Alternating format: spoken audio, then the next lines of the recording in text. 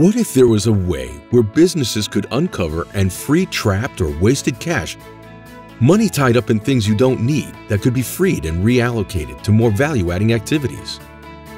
The trouble is, this is often hard to find, as this kind of intelligent analysis across multiple processes requires a deep understanding of data, not just visualization like most BI tools provide.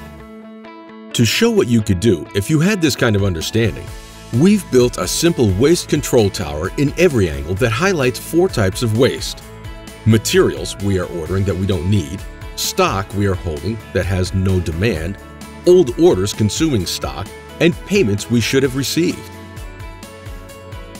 Let's start on the left. This gauge highlights all redundant materials that are either about to be manufactured or purchased, but which have no actual demand now or in the future.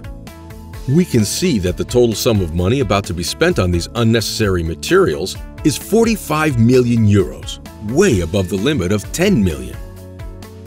Now we want to see exactly what types of demand are responsible for this excess supply. In this graph, we can see that the worst offender is purchasing, with purchase orders and requisitions making up most of the issues, then work orders making up the balance. The second column examines whether there is any excess stock that could be liquidated, as this gauge shows there is a massive 5.1 billion euros tied up in excess inventory across the business. Next, let's examine which company code owns this inventory. It appears that the 2 business units that are holding the stock are company code 1000 with nearly 3 billion euros worth and company code 3000 with nearly 1.5 billion euros. We can then drill down to see what type of products these are and where they reside, so we can perform a detailed analysis whether to take them out of stock. The next column looks at old and probably unrequired orders that are still open and which are either under or overstating the stock availability situation. This can be a major issue as MRP sees these orders and requests supply based on this information. As we can see, there are currently over 23,000 polluted orders, way over our limit. Now let's break down this number to see the root cause. This chart shows that the biggest issue is where stock is being claimed by polluted sales orders. This means that any new sales orders may fail ATP checking, forcing MRP to request new stock when in fact there is plenty. Here we can see that company code 3000 is the main cause of these issues.